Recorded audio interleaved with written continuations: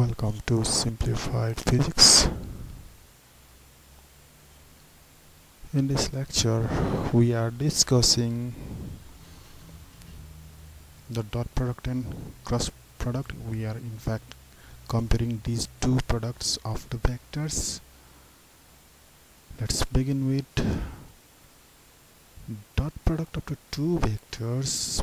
P and Q is represented by P vector dot Q vector, read it as P vector dot Q vector, and is defined as P vector dot Q vector is equals to PQ cos theta, where P and Q are the magnitudes of vector P and vector Q, and theta is the angle between two vectors as shown in the figure. If we give to vector P vector and Q vector, theta is the angle between two vectors, and the cross product of two vectors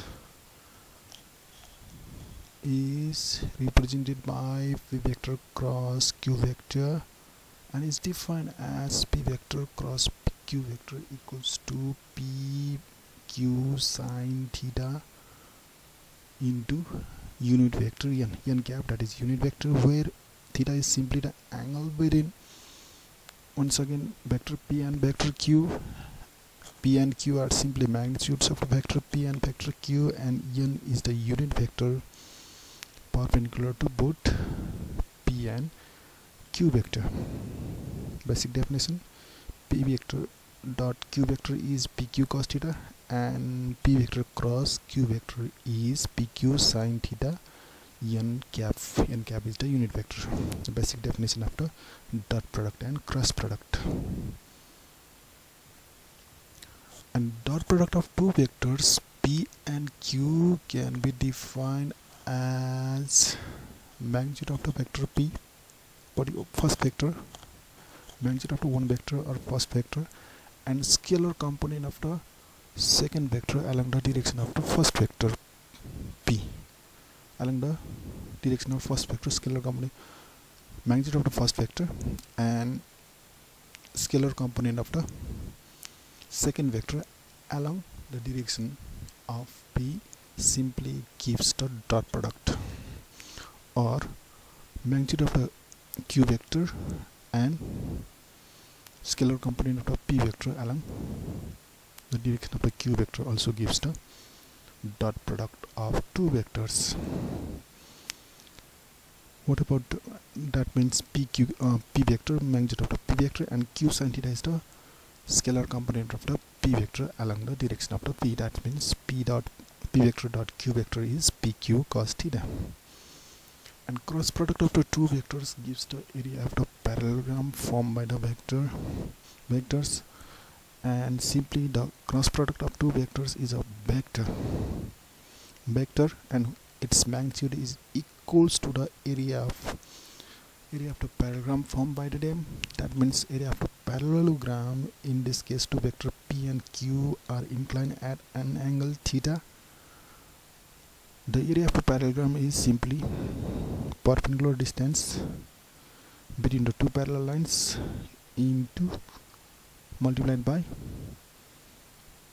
one of the side, that is the OP. Simply area of the parallelogram is QM into OP, and the magnitude of the P is OP is P, and QM, for the area QM equals to Q sin theta. Q is along, simply sin theta equals to QM by OQ. So QM equals to simply Q sin theta, and if we take the magnitudes, simply that gives the area of the parallelogram. So the cross product of two vectors is simply gives a vector quantity, but the magnitude is equal to the parallelogram formed by these two vectors. Let's go for the next. Dot product of two vectors simply gives the scalar quantity. That means P vector dot Q vector is scalar quantity. That means P is a magnitude, Q is a magnitude, and cos theta obviously. So PQ's cos theta is a scalar quantity. Similarly, cross product of two vector gives a vector quantity.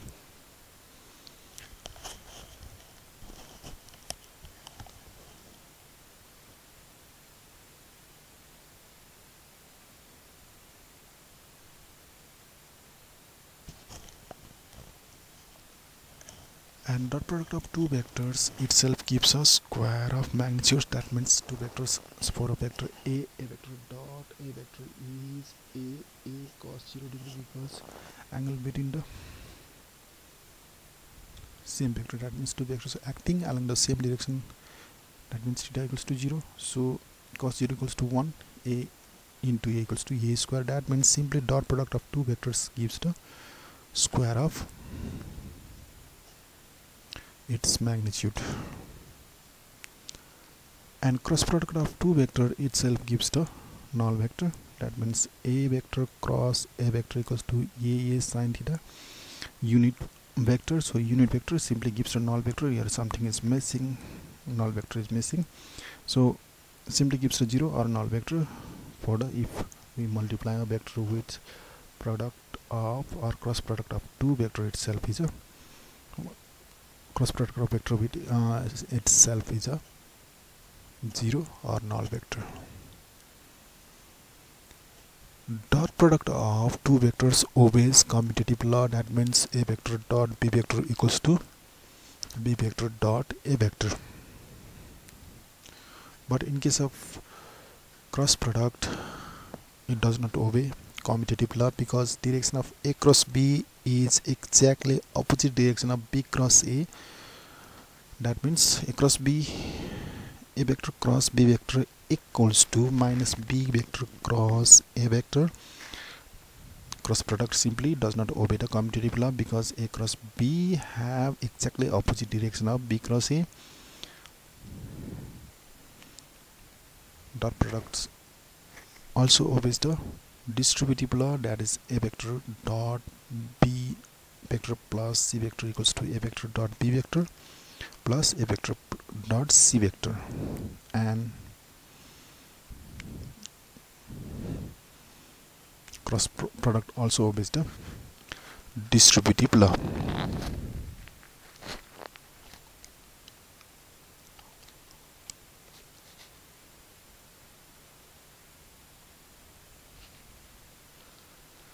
And the dot product of two vectors is maximum when they are parallel. That means a vector dot b vector, if they are parallel acting in same direction, 0 degree cos 0 degree acting in same direction, it have maximum value 0. Not only parallel, acting in the same direction in fact gives the maximum value. And for perpendicular vectors, it will be minimum cos 90 equals to 0. That means it will have the minimum value for the 90 degree if they are acting in the same direction. Parallel vectors, in such condition, parallel vectors angle is 0, so the dot product will be maximum, and for a perpendicular vectors, dot product will be minimum or 0. In case of cross product, if two vectors are perpendicular, it has the maximum value, that is a vector cross b vector equals to ab sin 90 degree. Unit vector is missing here, ab unit vector. In terms of magnitude only ab. And for parallel or anti-parallel vector, if theta equals to 0 degree, that means for parallel or anti-parallel vector it will be 0. That means we'll have a null vector or minimum value for in case of cross product. In case of dot product, for a parallel vectors, it has the maximum magnitude. In case of cross product, for a perpendicular vectors, a cross b have the maximum.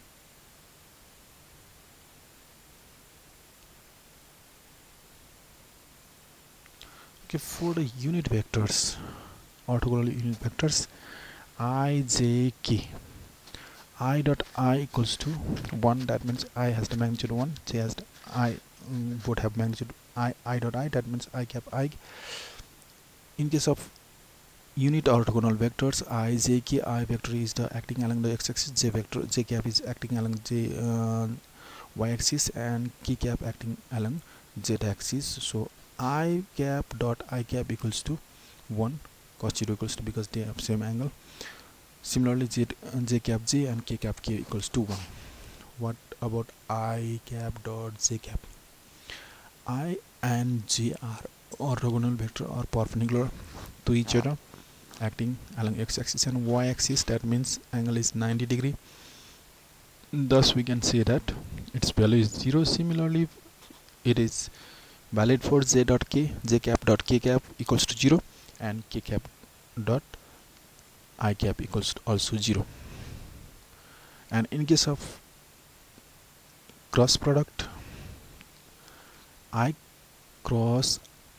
cap cross I cap equals to 0, I and I cap simply I cap will sign 0 degree will be giving. So similarly, j cap and k cap will get 0 for cross product.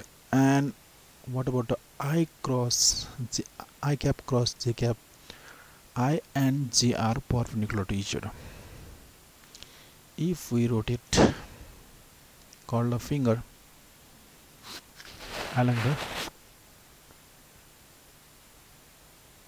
from I vector x-axis to y-axis, that means the thumb indicate along the z-axis, that means we'll get the unit vector along z-axis.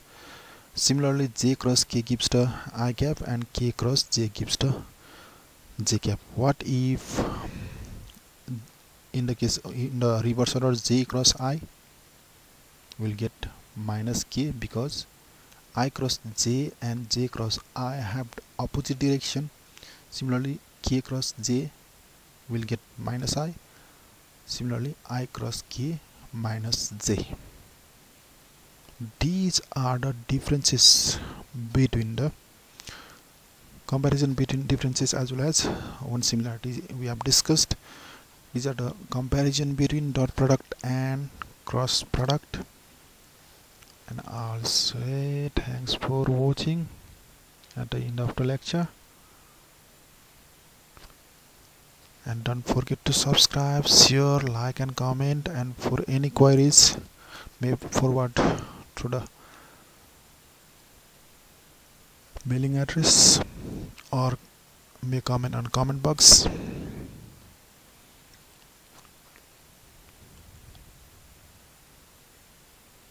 Thanks for watching.